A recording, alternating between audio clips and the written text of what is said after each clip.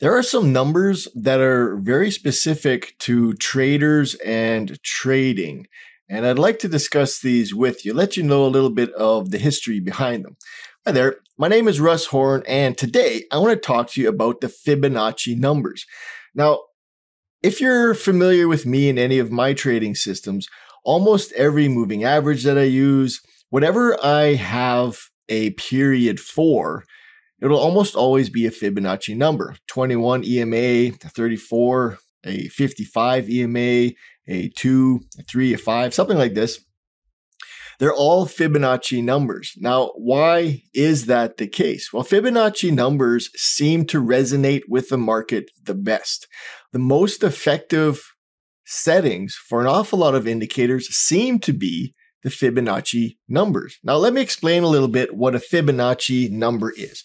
First of all, we're going to take a look at the bottom here. Now, I've got this label on the chart, Fibonacci numbers, and underneath we have something called the Fibonacci Sequence. And the Fibonacci Sequence goes 0, 1, 1, 2, 3, 5, 8, 13, 21, 34, 55, 89, 144, 233, 377, 610, and 987, and so on. Now, how do these numbers come to being? How are these specific numbers? Well, Fibonacci was a mathematician, Leonardo of Pisa, and he was known as Fibonacci. He was around in the 1200s, the early 1200s, 1202. He had a book called Liber Abaci, and it introduced the Fibonacci sequence to the Western world. Now, he was a mathematician that really related to nature. Now, this Fibonacci sequence that he developed, and I'll explain the mathematical process behind this. It's really quite simple. What he did was take the first two numbers, add them together to give you the next number, and then take the last two numbers, add them together to give you the next number. And then the last two numbers, add them together to give you the next number. So in the Fibonacci sequence of 0, 1, 1, 2, 3, 5, 8, 13, and so on, what he did was add the 0 and the 1 to give you a 1. And that's where the second 1 comes from. And then you add those two numbers together, the 1 and the 1, and that gives you 2. And then you add the 2 and the previous number 1 together to give you 3. And then 3 and the 2 give you 5. The 5 and the 3 give you 8. The 8 and the 5 give you 13. The 13 and the 8 give you 21, and so on. And this is the Fibonacci sequence. Now, again, these are numbers that seem to resonate with the market the best. Now, I've used all kinds of numbers in my different trading programs, but the Fibonacci numbers are the ones that seem to carry the most weight. They seem to be the most efficient and the most effective. And these are my go-to numbers. Now, I've got them memorized. I've used them long enough that I don't even have to think about what they are. So if you are looking for settings for your indicators that aren't quite right, I would suggest start applying some Fibonacci numbers and seeing how those work. All right, the Fibonacci numbers now, they can kind of be taken to the next level.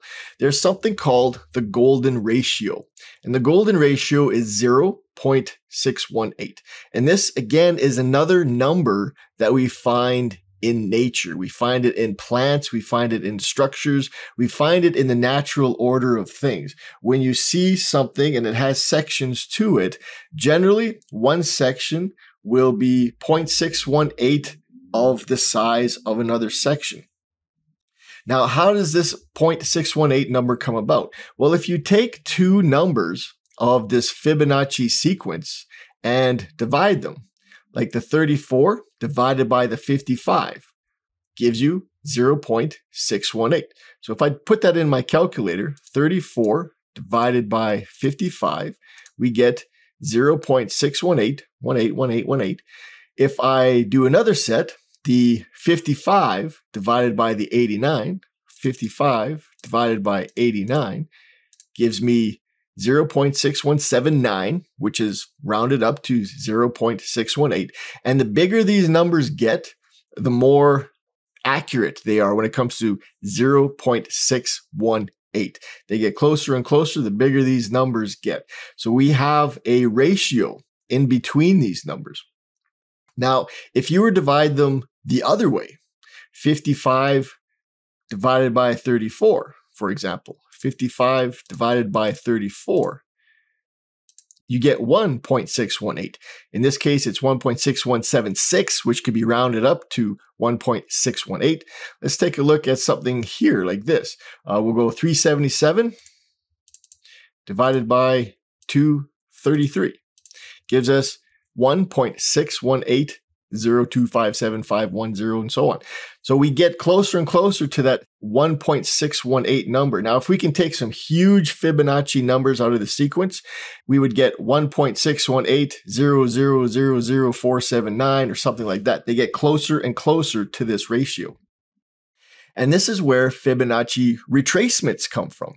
So if I take a look at a couple of different Fibonacci retracements that I've got drawn on the chart here, we've got to move up, and the retracement of the market will generally come down to a 6.18 or a 0.618 level. We've got this marked as a 61.8 because this is 61.8% of a full retracement, which is 0.618. So we've got a 0.618 retracement of the initial move before the market takes off. Again, this is very organic. It's very natural. And we'll find this all over the place. We've got a couple more marked off here. So we have a market move down, and it retraces up to the 0.618 or the 61.8% level. So this move up is 61.8% of this entire move.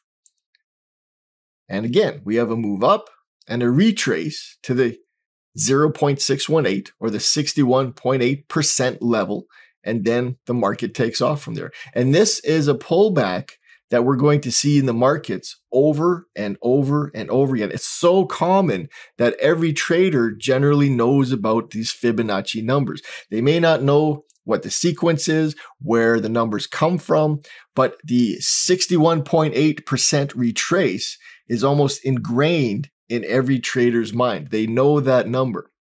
Now, the opposite is 38.2. So we have a movement and a pullback of 61.8%, and the remaining space is 38.2%.